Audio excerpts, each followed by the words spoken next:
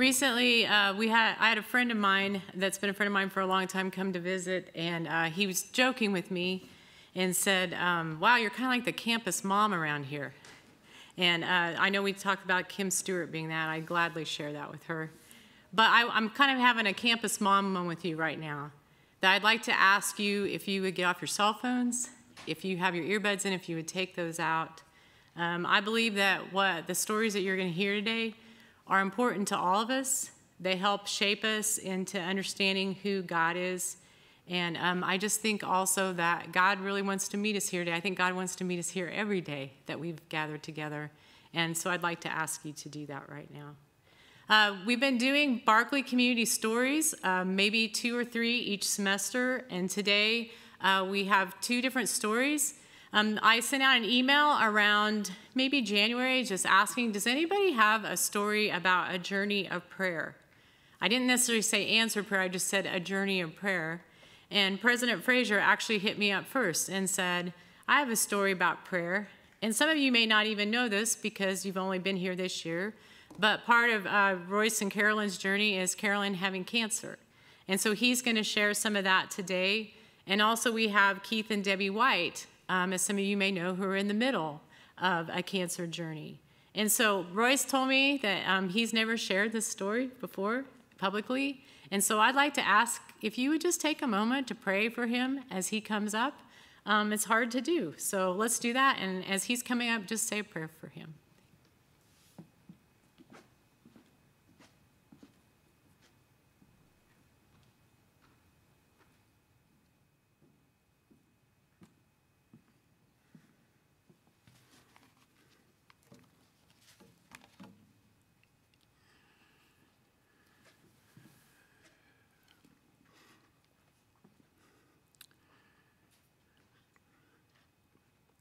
Father, would you walk me through this?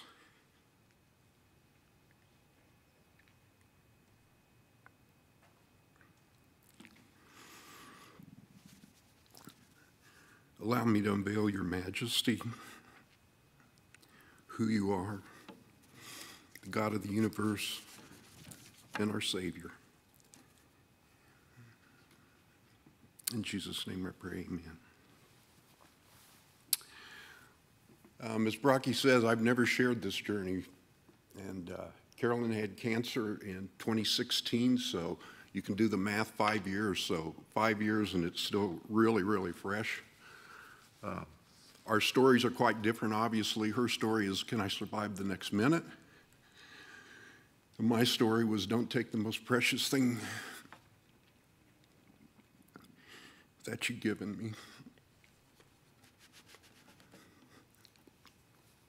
So bear with me because I'm going to be a mess. And I'm going to take you to some pretty private, sacred places that I've walked. And again, I'm going to take you to some places I've never shared before with anybody outside of my family. Brocky asked, one of the first questions she asked me was, you and Carolyn are very private people. Why did you decide to invite the community into the process? And my answer to that is Carolyn's sister, Shirley, had a conversation with us right after we first found out. Shirley and her husband were pastors in Southern California. And Shirley said this. She said, you need to share your journey so people can watch Jesus go to work. So that's what we committed to do. And that's why I'm here this morning. Another question was, how did you find out? So let me just walk through. I'm just going to read through journal entries that I've made. On February the 2nd, we did physicals today. Not what we expected. We're now living with the C word. The next 2 journal entries are about 2 very sacred things. And again, I've only shared this with my family, but they're mystical and they run deep in me. This morning after the CAT scan, Carolyn talked about how she could feel it growing, shooting fingers up through her body. She had a mass in her lower abdomen. And she asked the doctor what it was, and we went in and did some scans and stuff. And when doctors start coming in and whispering, you know something's going on. Let me first say that I don't often dream that I'm aware of or remember dreams. Second, as a psychologist, I'm aware about how powerful the mind is. But the night after the news, I had a dream. The surgeon came out of the operation and she said, "We're going to box it up and get it out. It's all contained. We're going to fold it up like a suitcase and get it out of here." That dream stood in direct contrast to Carolyn's words and the feelings of that day. It was a dream that went completely against my own consciousness and subconscious fears and anticipations. It was a dream, but was it a word from the Lord? It went totally against my human expectation and thinking. If dreams are a part of my subconscious, this was not a part of my subconscious thinking and the fears as I drifted off to sleep that night. The next night, February the 5th, in the middle of the night, I woke up clearly and was impressed that Royce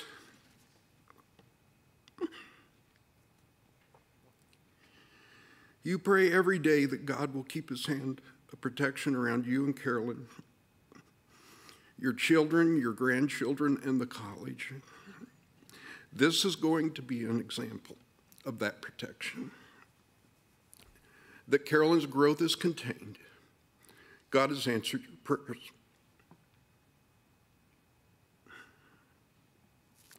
I cannot say it was a voice of God or simply an impression, but it was very, very clear and a conscious moment in the middle of the night.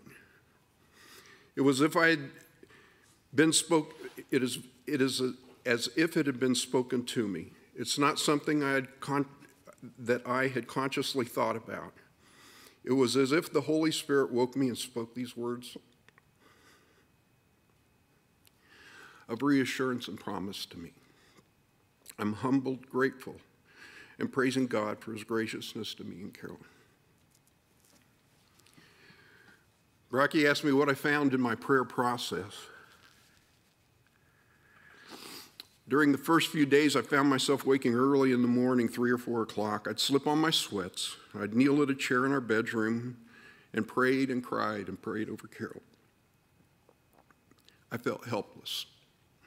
My understanding about prayer and healing, I didn't know.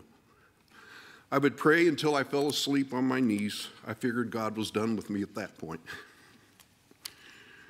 There were 4 passages that really began to live in me. The first one is Luke 8, 43 to 48.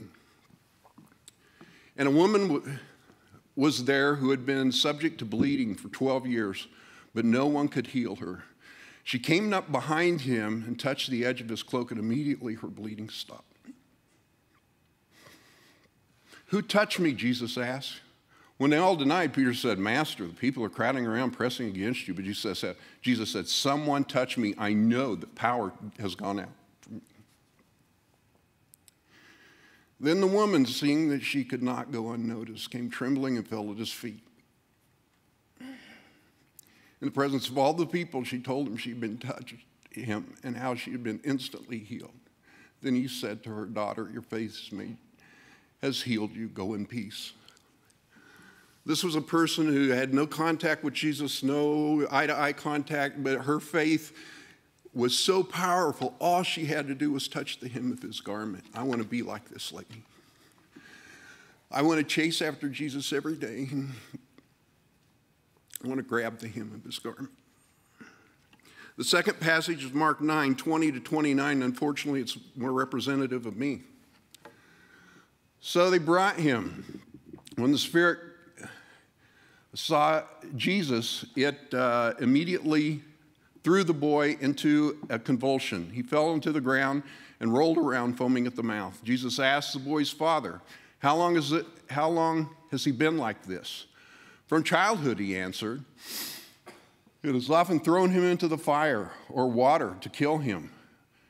But if you can do anything, take pity on us and help us." Now, Jesus kind of retorts him. He kind of mocks him a bit.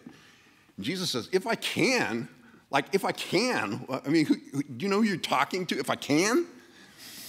If I can, Jesus says, everything is possible for one who believes. Immediately, the boy's father exclaimed, I do believe. Help me overcome my unbelief. When Jesus saw the crowd was running to the scene, he rebuked the spirit. You deaf and dumb spirit, he said, I command you, come out of him and never enter him again. The spirit shrieked, this is me. Praying, and yet there's that little bit of doubt that sits there, and that's me. I want to be like the woman that touched his robe and without a doubt was healed. But I find myself like the Father here. The next one is a passage. You know, if God is God and if I pray and if I believe, shouldn't I just be done with that? Should I just stop? Or do I keep asking? I mean, that was a tension I was having as I journeyed this. Then Jesus said to them, suppose you have a friend and you go to him at midnight and say, friend, lend me 3 loaves of bread. A friend of mine on a journey has come to me and I have no food to offer him. And suppose the one inside answers, don't bother me. The door's already locked, my children are all in bed. I can't get up and give you anything. I tell you, even though he will not get up and give you any bread because of friendship, yet because of your shameless audacity or persistence, he will surely get up and give you as much as you need. So I say to you, and this verse we often quote, but without the previous passage, so I say to you, ask and it will be given to you, seek and you shall find, knock and the door will be open. So I determined to just have shameless audacity.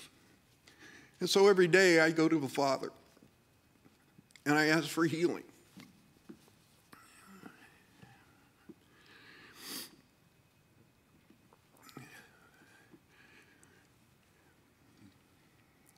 And that journey has been going on for 5 years now, every day, to ask for healing for Carolyn, ask for healing for people.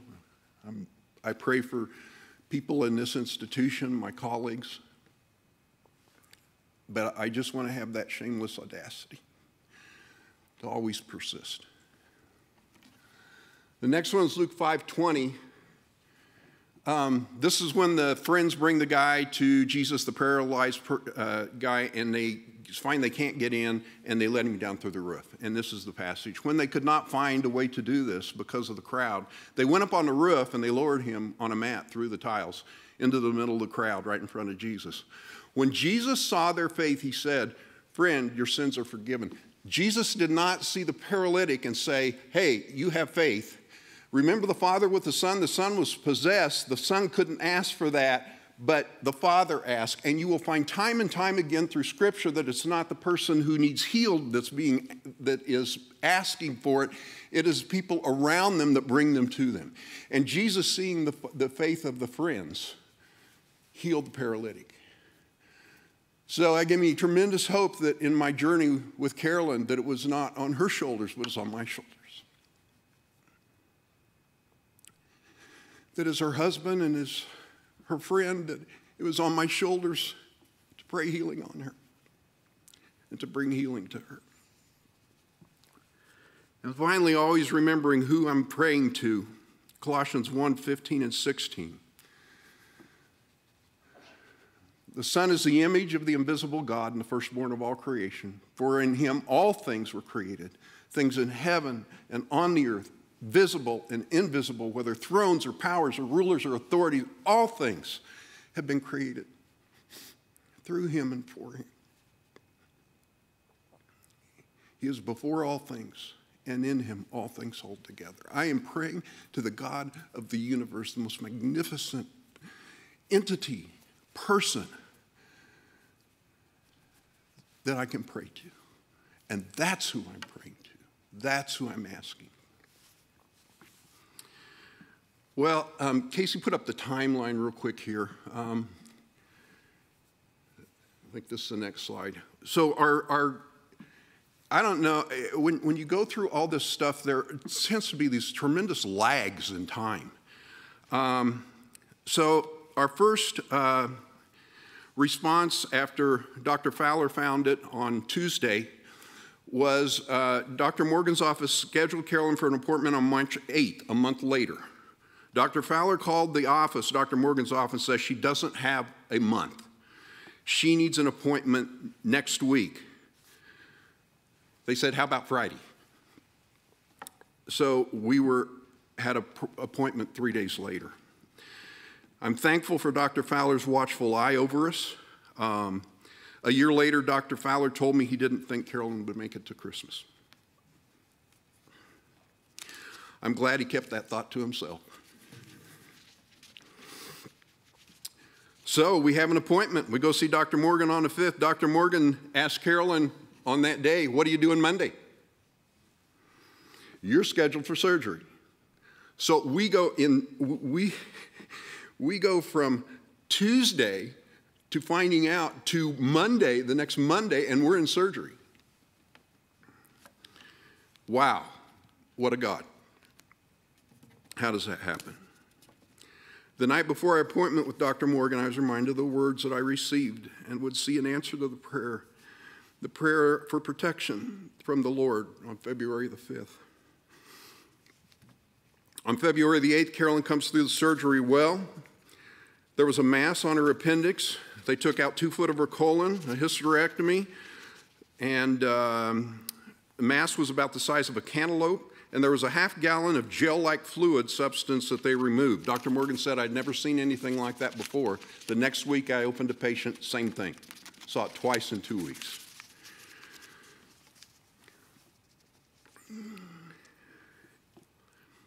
There were some abnormal cells in the fat lining of the intestine, and they couldn't remove, and they are of concern. In the surgery room, the gastrointestinal specialist surgeon was in the next bay awaiting his surgeon. Dr. Morgan opened Carolyn up and saw she would need a sectioning of her large intestine, stepped over and said, hey, you want to come over and do this?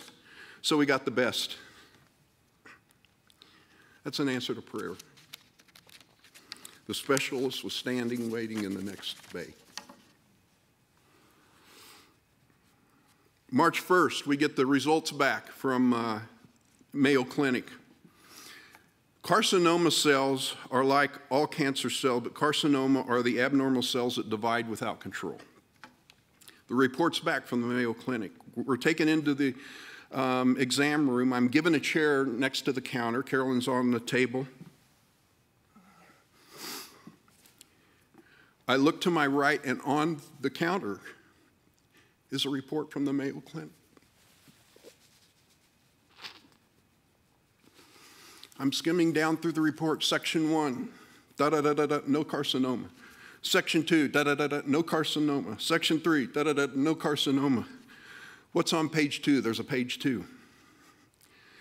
Answer to prayer number 4. Dr. Morgan informs us that the pathology report stated that it's a low-grade tumor and falls under the umbrella of cancer. It's very rare. All I hear is when she says, no carcinoma.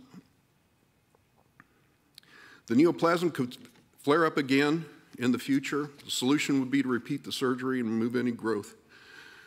Dr. Morgan is suggesting that we get a second opinion from a doctor that specializes in appendiceal cancer.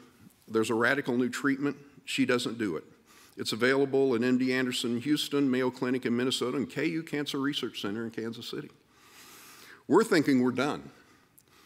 We like the ready-to-live life part. We don't want a second opinion. We're scheduled to go to Kansas City for a second opinion. We went to the parking lot and sat in our car and cried. We got a miracle. 32 days later, we're in Kansas City. Our consultant is Dr. Alkas Foulos, the University of Kansas Cancer Research Center. Dr. Al presents Carolyn presented Carolyn's case to the research meeting. That's where all the cancer doctors sit around and discuss the case and confirm treatment and so forth. A number of times during the consult, Dr. Al smiles at us and says, "I am the expert." Carol and I kind of laugh at that. He was trying to calm our questions and remind us that this isn't his first rodeo. Regarding the surgery, he says, "I've done it 100 times. It's one time treatment, hot chemo circulated," Casey, you can pull up the next slide, and circulating the abdomen. It's one and done. So the high pec is this. Here's the chemo here. It's liquid. It goes through this heater. Actually, they cut her from stern to sternum, sternum to stern, from here to here. And they clean everything out. They do surgery to clean everything out. And then they put 2 tubes in her and they sew her all back up. And then they run this hot chemo, 104 degrees in here, fill it up, slosh it around, and for 90 minutes they run this hot chemo. Comes out, goes back through the chemo reservoir, back through the heater, and back into her abdomen. And they do that for 90 minutes, and there are people sloshing her, actually moving her on the table, sloshing her back and forth. We thought that was kind of weird and thought, yeah, they really don't do that. And Todd and Brocky's oldest son is at KU Med Center doing his residency, and guess who he's working with? Dr. Al Kaspoulis. And he says, yeah, that's what they really do. They slosh you around. And so slosh her around 90 minutes. Then they open her back up, take all the stuff out. Then they irrigate it, which means they just wash it out, clean it out. And then they sew her back up again and then take her to ICU. So a fun little exercise and something she got to participate in. You ought to ask her about it sometime.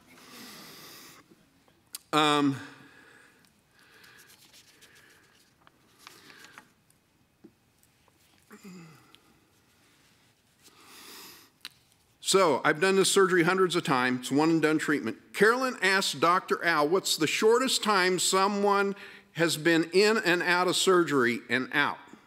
He's telling us we have to be there 2 weeks. Dr. Al said he had a 20-something male that was out in 7 days. Oh no. I can see Carolyn's eyes narrowing. Game is on. Wrong answer, Dr. Al.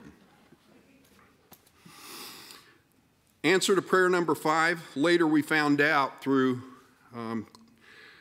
Todd's son that Dr. Al really is world-renowned in this area. How did we get so fortunate to have Dr. Al? Another answer to prayer. It's a sacred moment we had no control over. On April the 5th, Dr. Al calls Carolyn on a Tuesday night, unexpected, to visit with her, a busy surgeon who makes home phone calls at 9 o'clock in the evening. For 30 minutes, he pleaded with her, please have the surgery, it will save your life. We traveled to Kansas City on the 20th, April 20th for a consult. On May the 16th, we go for the surgery. We're up at 4:30 a.m., check in the KU Med Center at 5:30. Carolyn's in surgery by 7:30. The 3 to 4 hour surgery lasts till 4 o'clock in the afternoon, 8 hours. Dr. Al visits with Shelby and me and stated that there was a lot more disease than he expected. They removed the diseased tissue, the spleen, the gallbladder, lining of the diaphragm, and did the high-pec treatment to destroy the hiding microcells, circulating 104-degree chemo through her abdomen for 90 minutes while people rocked her on the operating table, sloshing the chemo through her abdomen.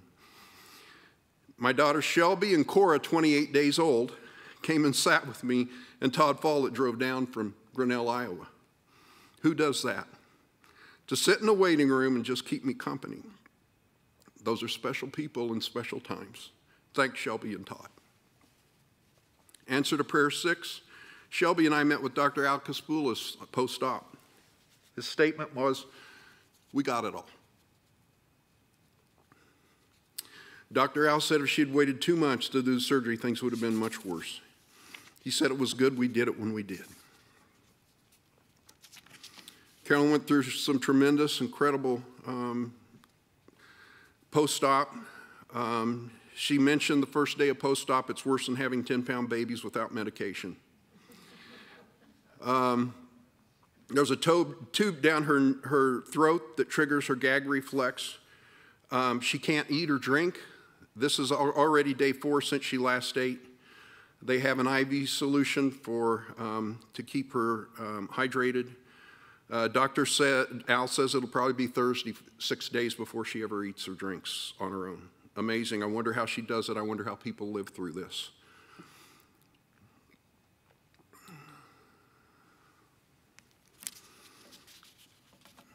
On Wednesday,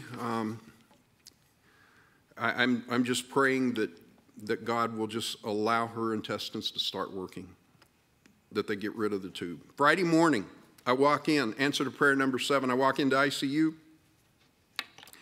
They tell me Carolyn's in a room. We're in a room. We're out of ICU. The tubes are out. Chicken broth for breakfast. It must feel like Thanksgiving dinner for Carolyn. This is a good day. Day 7, for some reason, Carolyn's oxygen level is not staying up. It dropped to 83 to 84. Dr. Al says it's due to the stripping of the diaphragm. Apparently, this is common. The resident visited with me in the hallway to say that if things don't improve tomorrow, they'll insert a small tube in her side to relieve the pressure. When her oxygen level is normal, they'll remove the tube and she will be in the hospital for a few more days. Everything looks good but the oxygen level. Answer to prayer number 7. And I've never shared this outside of my family. This evening I emailed the kids and asked for prayer for Carolyn's oxygen level to rise. I'm sitting at the end of her bed. I'm facing Carolyn. The oxygen monitor is on her left. It reads 83, 84, 83, 84. Father, heal Carolyn. This is your thing, healing, so take over. I'm praying. I text the kids, pray. Her oxygen level starts rising. 85, 86, 85, 86, 86, now 87. 86, 87, 86, 87. I'm texting the kids. Oxygen level is rising. Keep praying. 87, 88, 89, 88, 89. I'm watching. Miracle. Most amazing thing I've ever witnessed. No one's going to believe this. Not sure I believe this. 87, 88, 89, 90. We hit 90.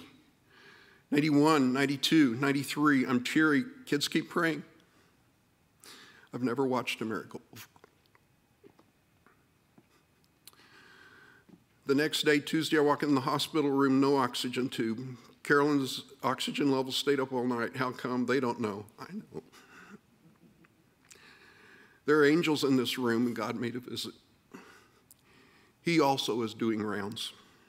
This is day 8. She didn't break the record. As a side note to close, I would just say that during this 2016 year was also, remember I prayed for protection for my family in this college. That 2016 year was the last push of fundraising to build this building. You depend on the president to be a part of that. In 2016, I think Satan did everything he could to just lay this thing to rest. But we built the building. We started in 2017. What have I learned? I have much to learn about prayer I don't know.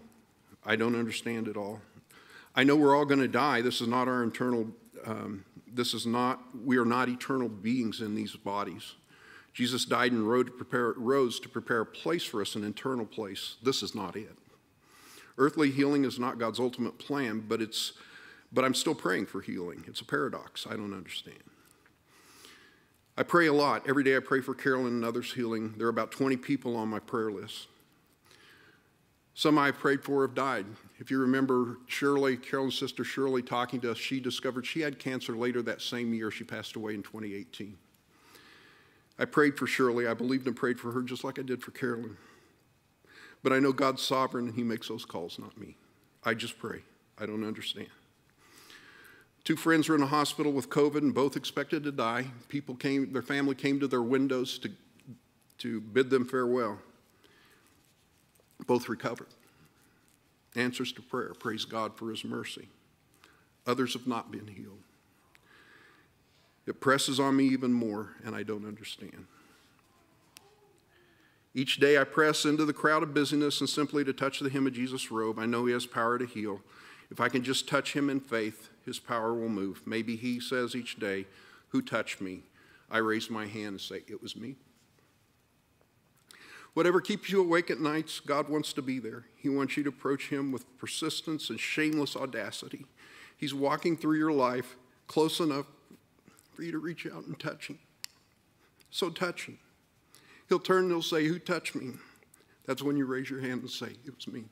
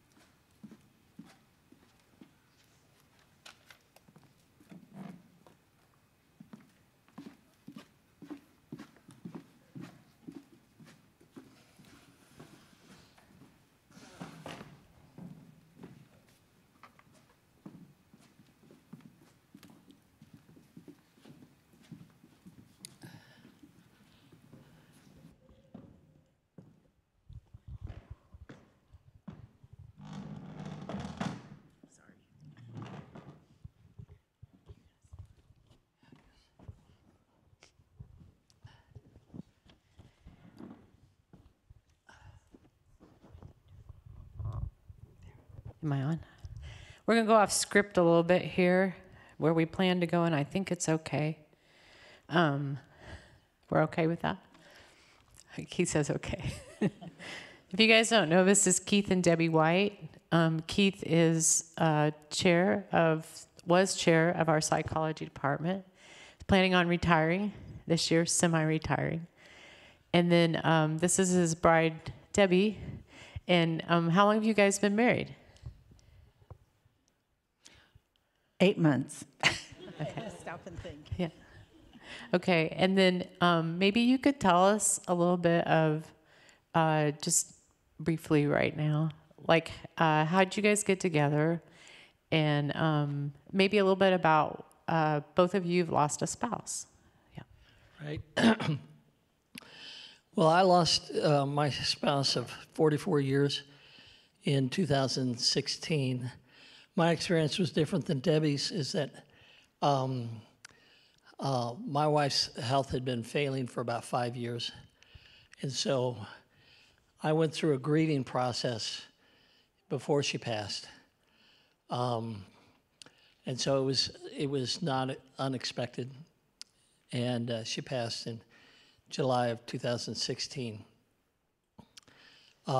Debbie, on the other hand, lost her husband of 43 years by a motorcycle accident. And so it was a total shock for her. And In September 28th of 2016.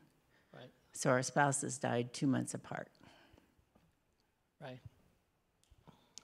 So about 2 years later, I sensed a desire to remarry. And so I prayed about it and asked the Lord. I said, "Lord, if it's your will, I'd ask that you'd bring me a ministry partner."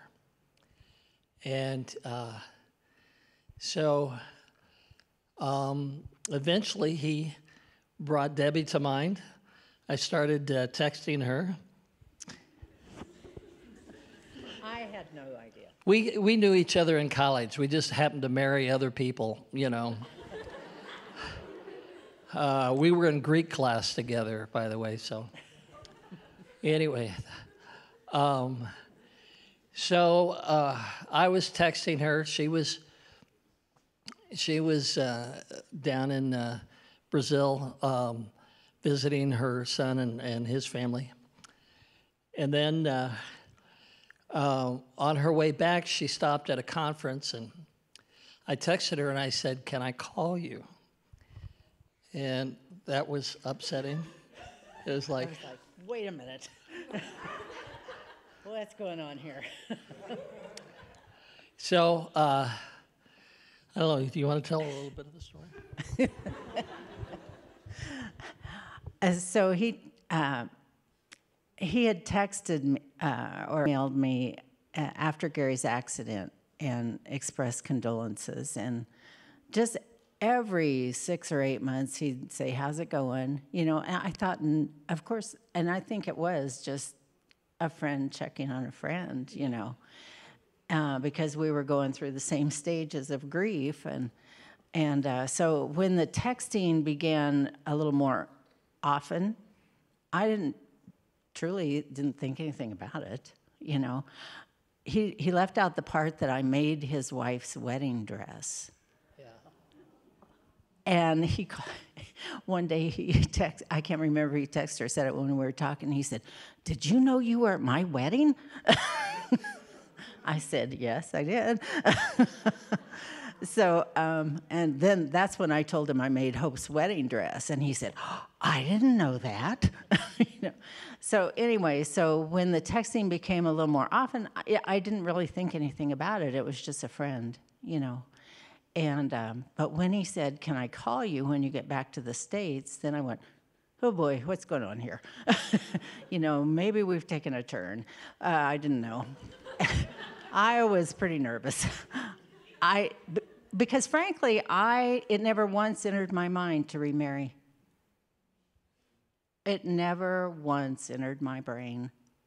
I lived in Oregon. My whole world was in Oregon. My kids were all over.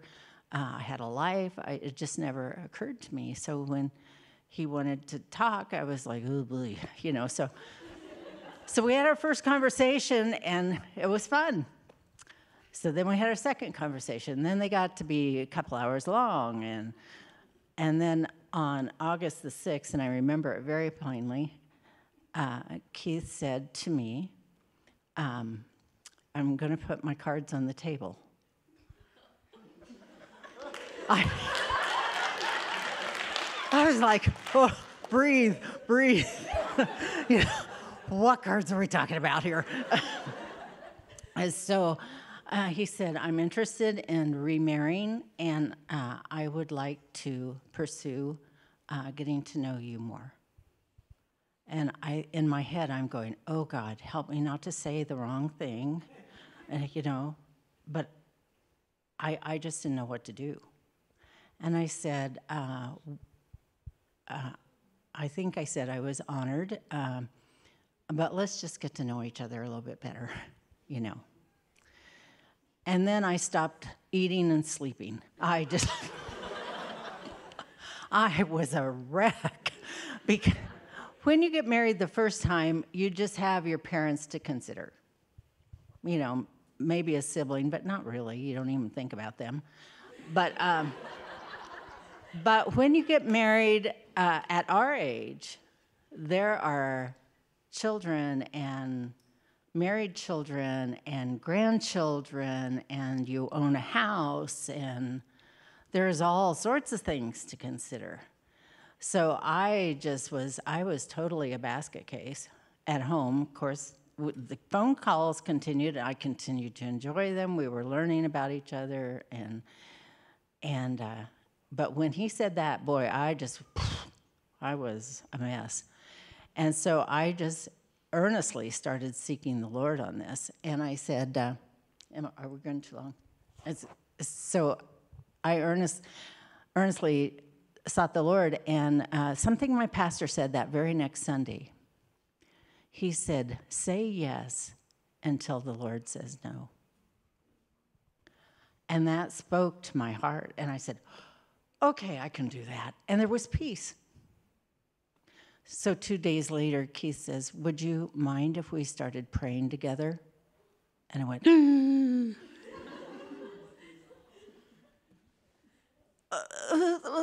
"Okay." Because that forms a bond, and I knew that. But then the Lord said, "Say yes until I say no." So about 3 weeks later, and we're talking to each other every day and praying every day. 3 weeks later, I said, "Lord, why am I such a mess?" Because I'm still not eating and sleeping. And this Lord, I heard immediately, as clear as a bell in my head, "Maybe you don't trust me." oh boy. So I determined to shut up and to just follow a step at a time and keep saying yes until God says no. Because I was real sure he was going to say no, but I didn't want to hurt Keith by that time. You know, he's a nice guy. I didn't want to hurt him. And so I already had a trip planned to come see my mother-in-law, and I told Keith about it. And really? Well, my mother-in-law lives in Oklahoma. Really? Well, maybe you could stay for this auction or the sale. I can't remember. Yeah. And so I did. And then I really liked him. I started watching how he interacted with the college kids, how people interacted with him. And I thought, this is a good guy. And I stayed at Todd and Brocky's. They know I was a mess. I was a mess. Keith would leave, and I just... Keith was a mess, too, just by the way. I was just like, oh, God, what are we doing? This is crazy. We can't do this, you know. And the Sunday he was going to take me to the plane, he was standing there talking to Todd and Brocky, and I was just watching their interaction. And I heard, just like before, I heard inside my spirit, Deb, I only give good gifts. And then I said, okay, I'm all in. And there was peace like I had to have that was beyond my understanding. And, but there were a few surprises God didn't tell us. Yeah.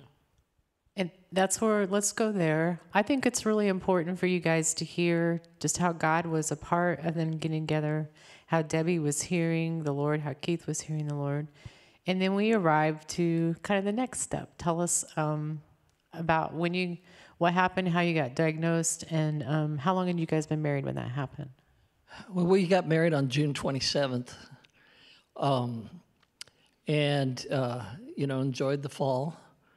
And I'd been having a cough for some time, and finally we went into the doctor, and they gave me a CAT scan, and they said, well, we found a spot in your lung, but it might just be an infection. So they put me on antibiotics. I also thought it might be my heart meds, and so they changed the heart meds. This was in November. Yeah, in November.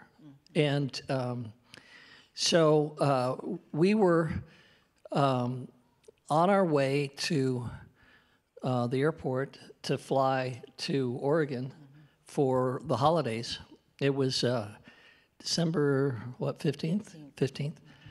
And I was picking up some meds at Walmart, got a phone call that says, no, we need to do a biopsy.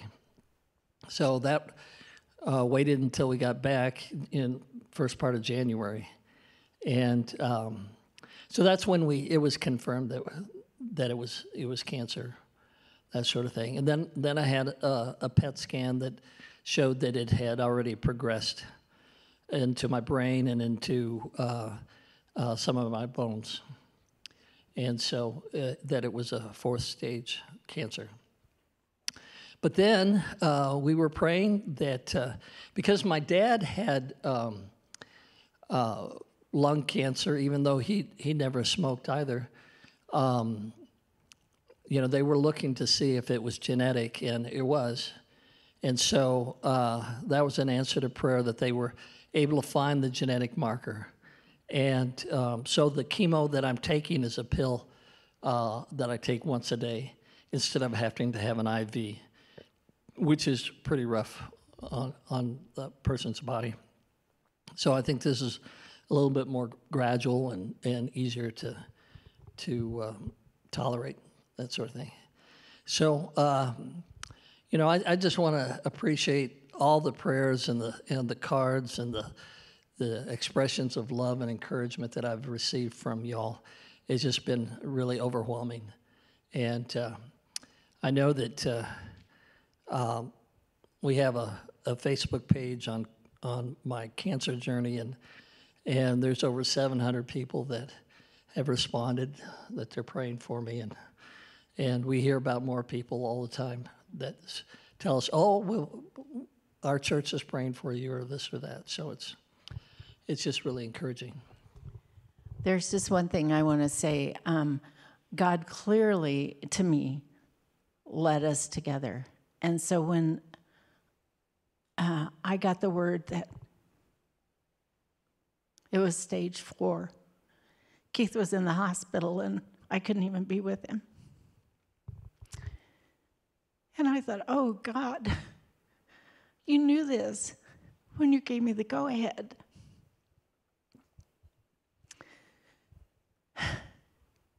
Sometimes God calls you to a place, doesn't tell you everything. That doesn't mean you're still not called. And he will give us and you the grace to face the tough times that come. This is where God has called me to be. So when you say those marriage vows, in sickness and in health, as Royce and Carolyn said, that's what it means. And so, one, I want to encourage you to be very thoughtful about your marriage partner and prayerful. And number 2, that when you make those vows, God takes it seriously, and so do we. So do our families. You know, and I said to Ben, Ben's living in my house in Oregon. Your son. My son. When I said, They already complete each other's sentences. Isn't it cute? only 8 months and you can do this too. Yeah. But I said to Ben, well, maybe, Keith can stay here and do, because every week he has to go in for something. And I said, maybe I can just fly back to Oregon, for a couple weeks, because our original plan was to spend the summers in Oregon. And Ben says, Mom, you cannot do that. This is your husband. Isn't that awesome? Such an answer to prayer. So that's it. Well, here's what I want us to do today, just as we close. I would like if some people would gather around this section around Royce and Carolyn. You still have checkups. You still have checkups every year, right? And so we need to continue to pray for that. And if some of you would gather down here over Debbie and Keith.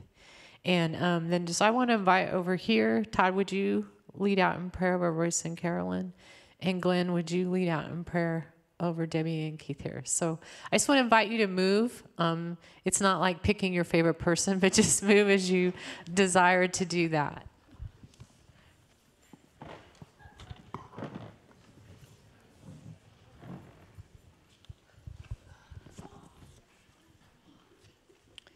And just as you're moving, I want to give a call out to you. If you need prayer for something, I think that you've heard stories of prayer today. Please feel free to reach out to me or even Keith and Debbie or Royce and Carolyn or anybody here that we would be happy to pray with you. So.